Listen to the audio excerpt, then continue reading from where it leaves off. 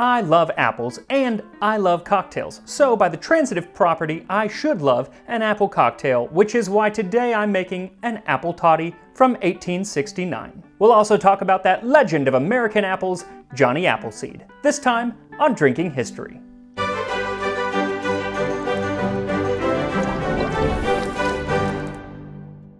Today's recipe comes from the 1869 book, Haney's Steward and Barkeeper's Manual. Apple toddy. 2 wine glasses of applejack, 1 tablespoon of white sugar, half of a baked apple. Add boiling water and nutmeg. This drink ought never to be made with a suspicion of weakness. It is only drank in cold weather and needs to be a little strong to be satisfactory to the Epicurean. And as an Epicurean, I will make sure that there is no suspicion of weakness to my apple toddy. But first, I have a question. What is that main ingredient, applejack? Sometimes it's called apple whiskey, or more appropriately, apple brandy, and it should be made by distilling apple pomace. But most today now are not, because usually they're made with neutral spirits. But today we have Laird's Old Apple Brandy, and this is basically going to be the closest thing that we're going to get to what he is calling for in this recipe from the 19th century. So if you want to try a bottle of this, it is available at Curiata. They have all sorts of interesting liquors. The website, I'll put a link down in the description, and they deliver to most of the US. But you gotta be careful with this applejack, because in 1894, the New York Times warned, "There are few compounds that are more sinful than the applejack of New Jersey. The name has a homely, innocent appearance, but in reality, applejack is a particularly powerful and evil spirit. The man who intoxicates himself on bad whiskey is sometimes moved to kill his wife and set his house on fire, but the victim of applejack is capable of blowing up a whole town with dynamite and of reciting original poetry to every surviving inhabitant." It's the poetry that'll get you every time. All the same, I'm going to use the amount that he calls for, which is 2 wine glasses, or now 4 ounces. Wine glasses were much smaller back then. 4 ounces of applejack, which is actually still quite a lot.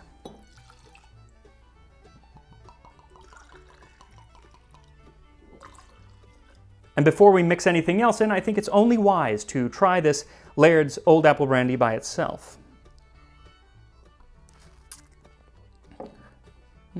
That's good. It is very whiskey-y. It's not very apple-y. I mean, because I took a drink, so I had to add more. I mean, whiskey doesn't taste of corn or whatever they end up using.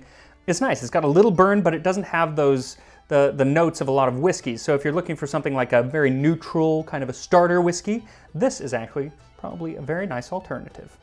Then add a tablespoon of sugar. You could probably add a little bit less. His tablespoon was probably smaller. It's hard to tell. Kind of stir that in. It actually dissolved pretty well, but it'll dissolve even better when we add the boiling water. Then we put in some nutmeg. The amount of nutmeg that you use is really up to you. I use quite a bit because I like it. Some people might not want so much, and if John Townsend was here, he'd probably use the whole darn nutmeg. Now this is going to be served with some baked apple, and for that you can just core an apple, pop it in the oven at 350 degrees Fahrenheit, 175 Celsius for about 40 minutes. Now he calls for a half apple. I'm probably going to be using a quarter apple because the apple he was using was probably quite a bit smaller. I don't know that a half apple is even going to fit in this glass. He was probably using something more akin to what Johnny Appleseed was planting. John Chapman was born in Leominster, Massachusetts in 1774, and in the 1790s studied to become an orchardist. And he did become quite the orchardist. See, at that time, land on the American frontier was pretty much up for grabs as long as you could take care of it. So people would go out and start a farm, and that became their land. But if you become a farmer, it's a lot of work. You gotta be there year-round to take care of the land. Well, old Johnny had an idea to scale the operation, so he went every fall to Pennsylvania and grabbed all of the seeds that had been left over after the cider making process, and then in the spring, he would go find a few plots of land and scatter those seeds and plant apple orchards. He would return every couple years just to make sure they were going well. He put up fences, but really, an apple orchard doesn't need a lot of tending.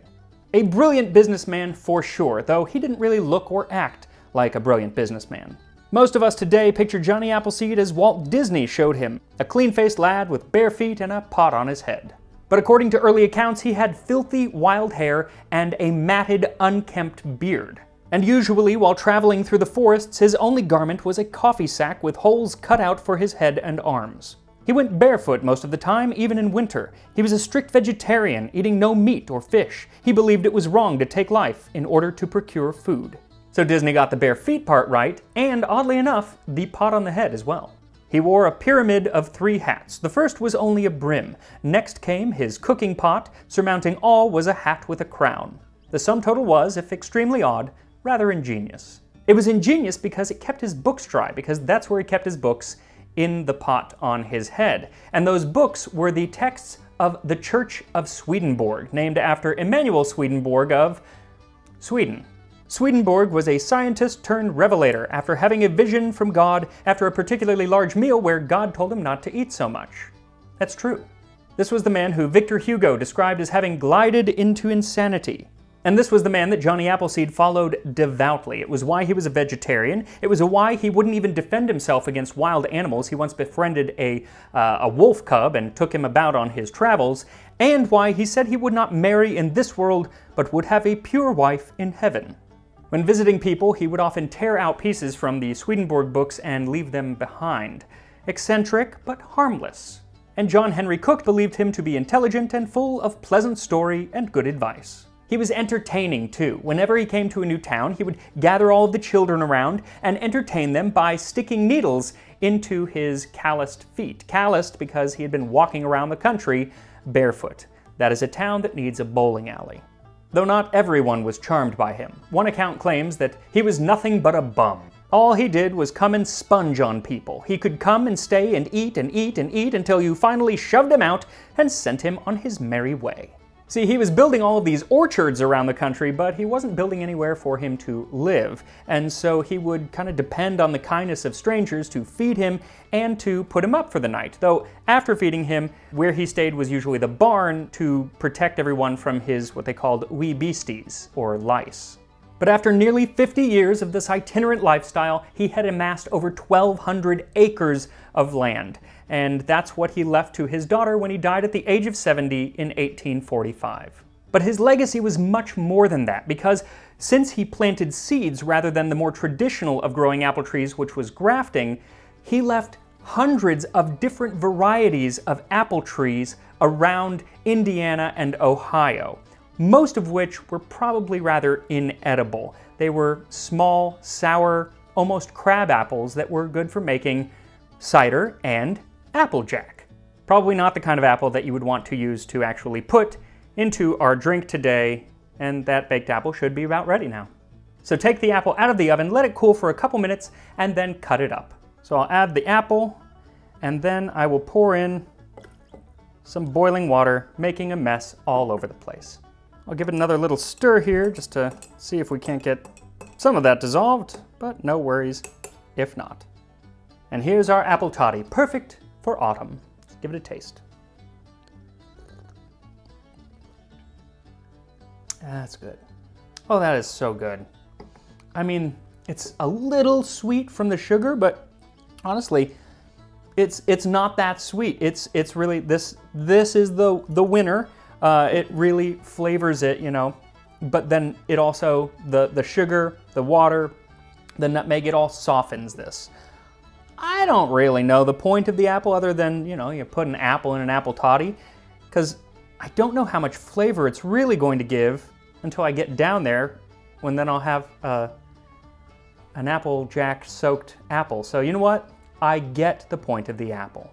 So again, there is a link to this Old Apple Brandy or Old Applejack down in the description at Curiata, and go make yourself an apple toddy, especially if it's nice and cool outside, which it's not yet here in Burbank, but it's gonna be there any day now. So yeah, cheers, and I'll see you next time on Drinking History.